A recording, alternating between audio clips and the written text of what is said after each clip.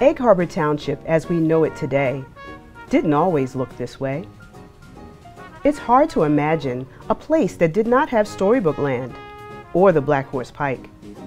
In fact, there wasn't a single car on the road when the township was first incorporated in 1798. Census records indicate the population of Egg Harbor Township back in the year 1810 was 1,830 residents, just a fraction of the nearly 50,000 people who call EHT home today. And back then, the heart of Atlantic County municipality was divided into much smaller finger communities with names like Cardiff, McKee City, Stillmanville, Farmington, and West Atlantic City. If you look around, you may still see remnants of these places right in your backyard. As much as we've seen the face of the township change, you can imagine that schools were also very different. Long before the primary school buildings were constructed, there were many smaller schoolhouses scattered throughout the area. In fact, years ago, township schools weren't even housed in school buildings at all. During those years, students would only attend school a few days a year. But did you know some of the original EHT schools are still around today? Have you ever seen this building? Or this one? This building here was once known as the Bargain Town School. According to records from 1914, the building cost just $14,500 to build, and it is still in use today. And of course, there are some schools in the township you probably know very well. Let's take a visit back in time as we listen to stories from people who were educated in the EHT schools and those who have served as district leaders over the years. Their stories will enlighten us on how the early schools have evolved into the district that we now recognize for embracing, engaging, and educating the students of today.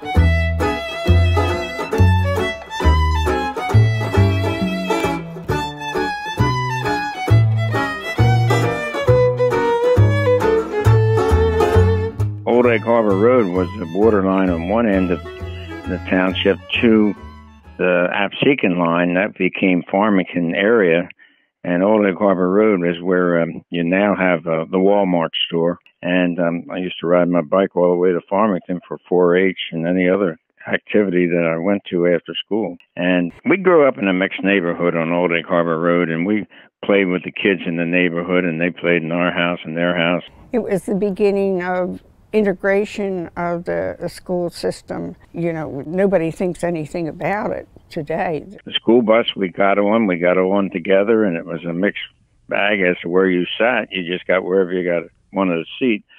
But when you got to school, the bus would stop on the one side of the school and discharge the black students. Then it would pull up another 80 feet to the other side of the school and discharge the white students. The schools became basically integrated on a very small level. Because when I got to Cardiff, I just got there for the 8th grade only, but I joined what their 8th grade was, and their 8th grade was made up of about 10 other students, and we were black and white. And I went to Bargain Town School as kindergarten, and stayed there all the way up until the 6th grade. And you would get off the bus and line up. Teacher would be out there, make sure you stood in line until they were ready to let you in. We probably averaged 6 to 8 students in the grade, and then even up to 10 in most of the grades. And of course, the grades were from 1st to 4th grade in one room in Farmington, and that was taught by one teacher, and then it was 5th to 8th grade in the other room, and that was taught by another teacher. And then you'd go in, they had coat rooms where you'd hang your coat and lunch that you were maybe taking, because they didn't have a full-time, cafeteria like you have now. You were in a row in most cases, and the teachers were assigning your studies to the row based on the grade you were in. Well, I can remember in the McKee City School, we had kindergarten, 1st and 2nd grade, and they were only one classroom that I recall. There were probably about, I'd say, 30 kids in a classroom. The teacher would have prepared lessons, usually on the chalkboard. Sometimes you were called up to the board to do the answers. In McKee City School, in the basement, I can remember, is where we would eat lunch, and there was like a little stage there that we performed on, that our parents could come and see, no differently than like today. After you finished your lunch in the cafeteria, you could go out on the playground and play for that half hour. So we had good teachers, and when we went to recess, we played baseball. They had a slide. They had seesaws. You just participated in whatever you wished to do for that period of time. Then you came back and started your schoolwork again. Line up again, go catch the bus, and go home. You never forget where you grew up, and that's one important thing I was able to carry on.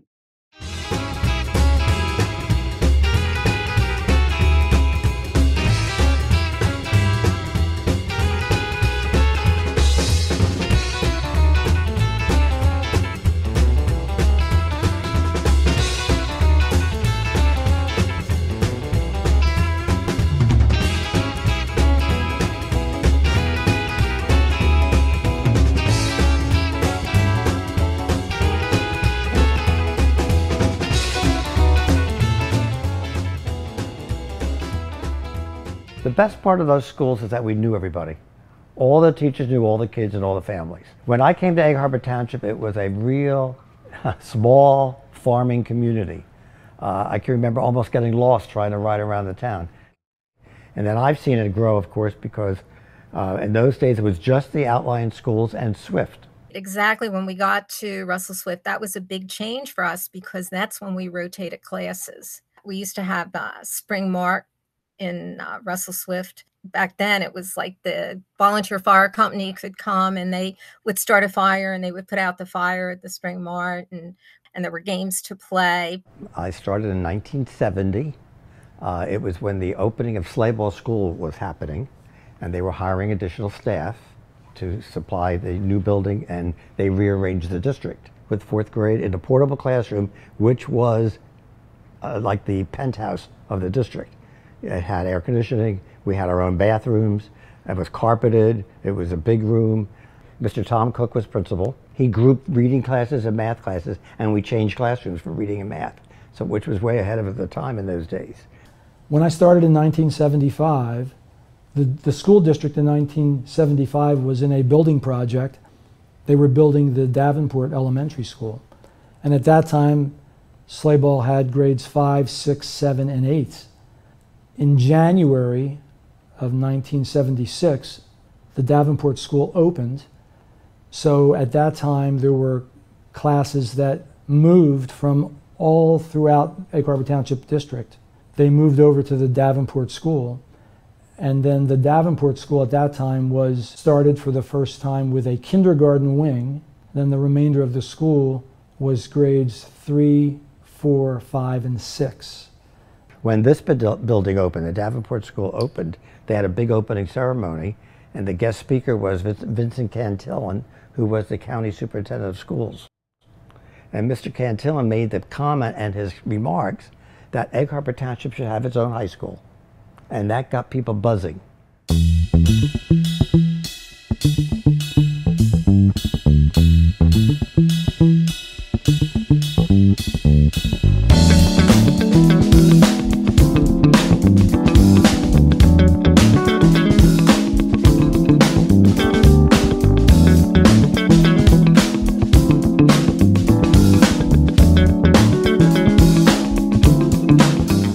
Building Egg Harbor Township as its own identity was, I think, one of the reasons why the referendum passed. In 1979, if I remember correctly, the school board at the time picked a principal for the high school, and the high school wasn't even built yet. I didn't know it at the time, but there's 126 applicants for the position. I was the successful candidate and became the first principal of Egg Harbor Township. I was against, why are you paying somebody so much money and they're not even going to have a job? Not realizing what that principal had to do before the school was built. But you have to realize that there was absolutely nothing here. Not only was there a new building, but there was no supplies, there was no faculty. He had to set all the classrooms up. He had to make sure everything was fine for the teachers and cafeteria and grounds and sport. He had a lot of work to do. There was no Egg Harbor Township zip code. Your mail went to Summers Point, Linwood, Mays Landing, Pleasantville, and you should see the circus of the mail that went between Greater Egg Harbor Township, and Egg Harbor City. The mail, sometimes you didn't get it for 3 weeks because it went to 3 other post offices before you got here. We had to go through the debate as to whether or not we were going to open in mid-year or we were going to open up the following September. And taking in consideration that the students were already in the high school settings that they were in, that we decided it was best not to disrupt not only the Egg Harbor Township students, but the students at Greater Egg Harbor Regional, because the students at that point, some were attending Oak Crest High School, some were attending Absegami. Yeah, it was pretty exciting. You know, the school district did a great job of allowing students to be a part of the process. So I can remember being asked to vote on the school colors. And I still remember it was between the black and silver and white versus purple and white versus green and yellow, looking at mascots and being asked to vote on the mascots. So they kind of kept us engaged as the school was being built. And even though we were separated by the different school structures that existed, a lot of us grew up together, and it was a small community back then. And we withdrew from Absegami and Oak Crest and opened up our high school in 1983. I'm going to say there was approximately 1,100 students at that time. The building was constructed for approximately 1,200 students. Now, the first ever high school was pretty luxurious for buildings, considering that we had a 6-lane Olympic-sized swimming pool. We had some very, very nice amenities, brand new athletic fields. Nobody really had a true impact in terms of what casino gaming was going to do for us. Well, while some people were still eating breakfast this morning, it all happened. The gambling casino here in Atlantic City opened.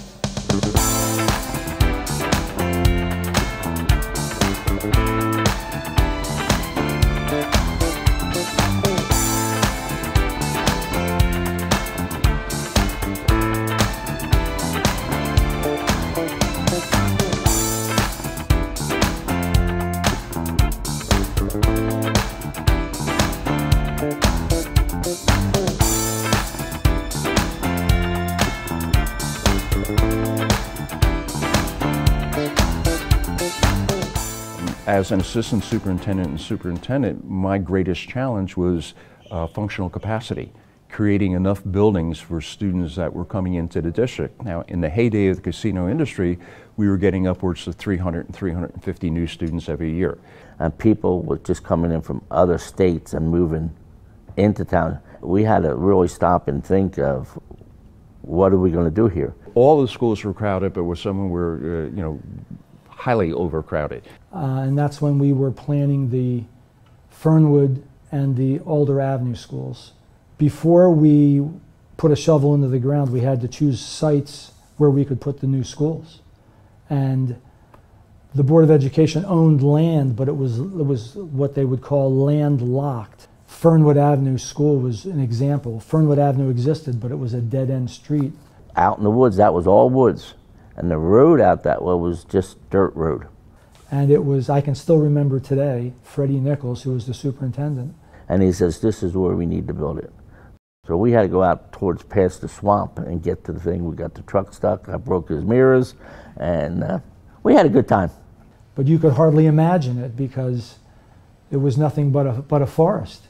And we were doing 2 schools at the same time. We were building the Fernwood Avenue School on that site, and then we were building the Alder Avenue School on the site. Mr. Nichols was superintendent at the time. He decided that we were going to open the buildings. That was a weekend. And he decided to have the bus drivers, the school buses, the staff, the administration, all come in on the Friday after school closed at sleigh ball, remove all the furniture and put it in the school buses, and move the furniture to the new buildings of Fernwood Avenue and then Alder Avenue. And we left the furniture off the buses into the buildings, and it was wonderful. And by the end of that weekend, Monday morning, those schools opened. And teachers were great at the time. Everybody jumped in. I think we worked 12, 14-hour days just moving stuff from classroom to classroom, getting all the materials so we could start school on Monday, and the students didn't see a change other than that nobody knew where they were going when they got to the school. At the same time, the state told us we had closed outlying schools. The outlying schools did not provide a thorough and efficient education. They had no libraries, they had no gymnasiums. And then a couple years later, then we had to make all switches again. We were growing so quickly that we just couldn't keep up with it. So as soon as they passed, a referendum to build, the population exceeded it.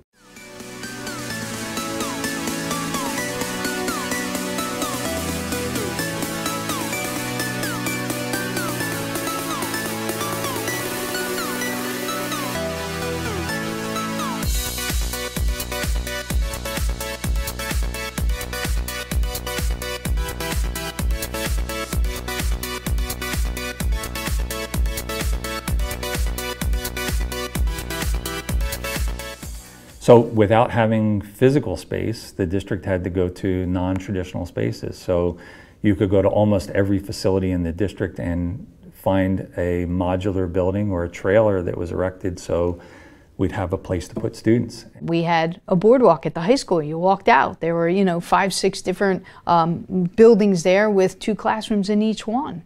That you had to leave, go outside in the rain, the snow, the cold, to walk over to your classroom to get into it. If we go into the cafeteria at that time, the floors were dirt. There were bobcats driving. The ceilings were gutted. There was no electricity. Looked like a war zone. For the high school, because that was growing the biggest, there had to be a tent outside and hold lunches in that. We had to build another school, then we had to change all the schools around again for Miller. Caused our growth. That's why we built the sleigh ball and Davenport primary buildings.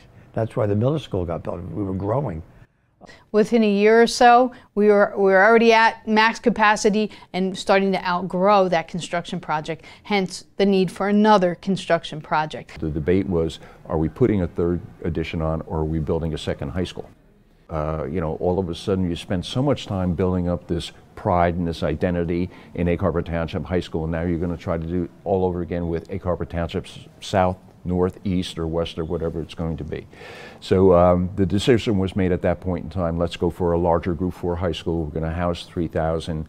The community supported the opportunity to build new structures, and one of the best days was when we started tearing down those modular buildings in our schools and putting kids back into their regular learning facilities.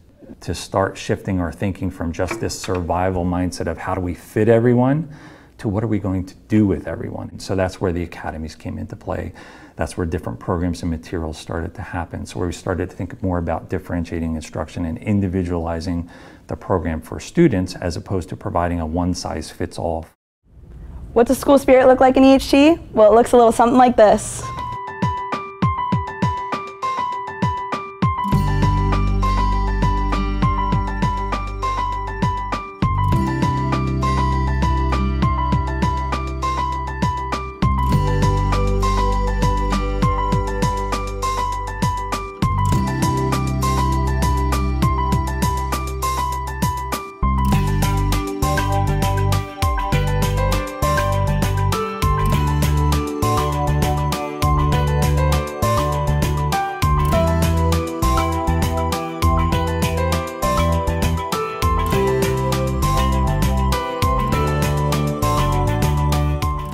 And the fact that with all that growth, we were blending in lots of new people and perspectives to the community. And so there was the community that existed for decades, if not centuries, and now half of that community were completely new to Egg Harbor Township, and trying to make everyone feel part of the school community and part of the Egg Harbor Township schools, I think, was the biggest challenge.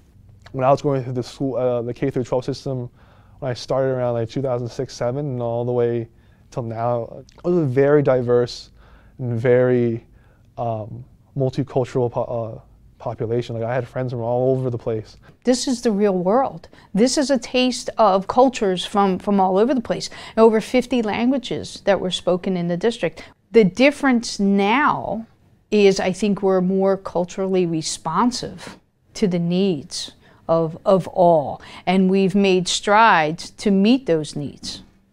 We actually have like so much more than a lot of my friends have in terms of the amount of AP classes, the amount of clubs, sports. It can always be better. Of course it can always be better, but compared to a lot of other schools, I think we actually do have a lot of opportunities for students, especially with the academies, and there's constantly new things being introduced, so there's always like new opportunities for students. I think that's something that EHT teachers do really well, is they understand that the landscape of education is shifting, and so they have to shift and adapt their teaching to be more relatable and be able to connect with all the students of today's generation. And so an organization, we're in a great, beautiful building, and it's bricks and mortar, and it is what it is. But without people, things don't happen. Just everything is so completely different that you could never have imagined back then that this would be the schools of today. But it was an evolution over a number of years that brought it to where it is now. What I think EHT did really well was building a sense of community. I did feel part of a community here. Now I want to make sure people feel it, live it, and realize it. To have the same eagle, to have the same colors on their sports team. The spirit is the same, the feel is the same, and the fact that this is Egg Harbor Township, we are the Eagles, and black and silver is where we are.